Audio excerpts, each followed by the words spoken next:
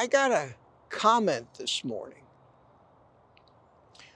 from someone who says, according to a 2019 study, the nitrites and nitrates in bacon cause colorectal cancer. I eat a lot of bacon. Should I be worried?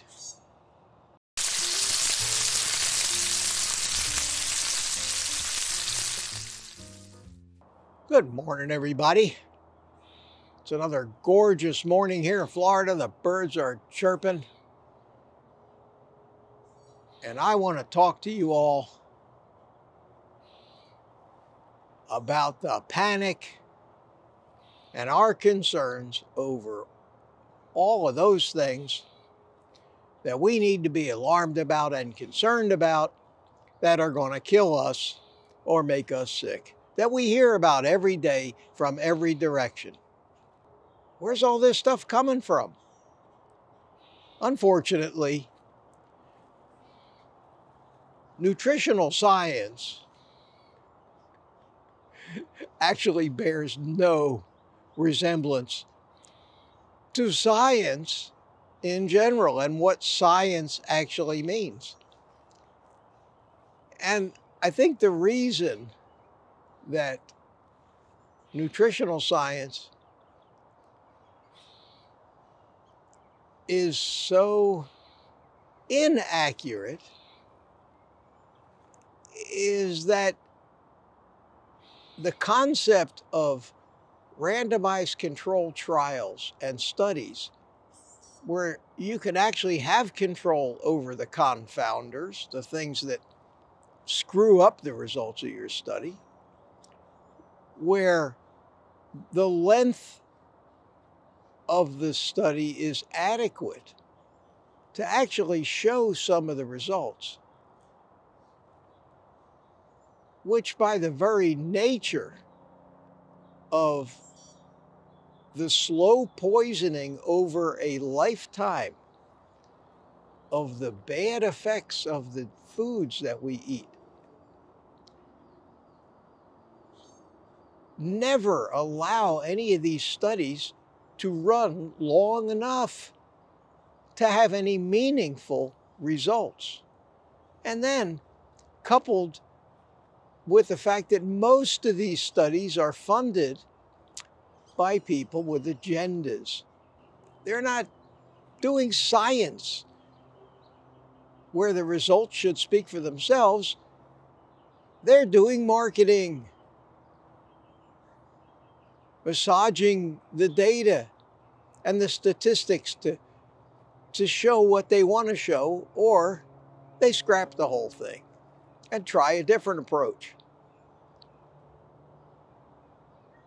The data itself is generally laughable. It comes from what they call epidemiological studies and surveys, asking people what they ate.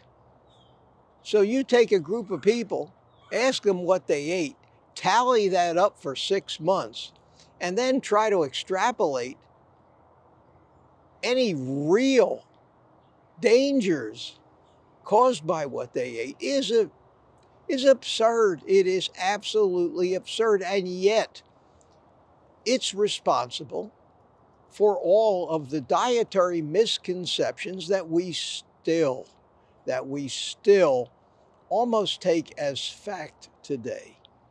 And they're stated as givens in future studies, which start with a false assumption. For example, well, we know saturated fat is bad, so, and there you go. Well, I got a comment this morning from someone who says, according to a 2019 study, the nitrites and nitrates in bacon cause colorectal cancer. I eat a lot of bacon. Should I be worried? See, this has been debunked so much already And I decided, well, let me see what Dr. Google has to say. So I Googled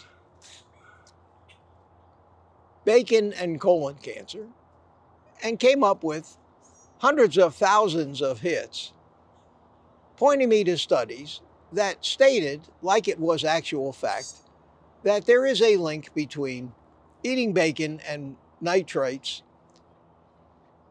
and colorectal cancer. So I started looking at some of these studies. Every one of them was a stupid, confounded epidemiological study. And when I got to who funded it, it was always some agriculture business. So then I Googled, show me studies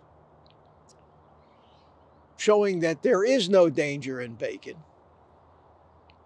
And I didn't find too many studies, but I found a lot of articles where people pointed out the same things I'm pointing out here, including a video from Ken Berry, who did a great job of researching this. And I think that this one question I got this morning was just indicative of the way we live our lives right now. Everybody trying to sell you their idea, their product, their philosophy, their religion, whatever the hell it is, they're trying to sell it to us. And boy, have they got evidence to back it up. And ironically, there's just as much evidence that says the other thing and the opposite. Snap out of it. Stop worrying about this crap. Use common sense. Common sense. We know so much about the fraud that went into our dietary guidelines. Believe it already. Believe it already. Stop looking for reasons or listening to people who keep telling you why you're wrong. Our species evolved eating meat for millions of years, and meat is not bad for us. We have to live our lives. We can't wake up every morning and be concerned about what's going to kill us today. Ooh,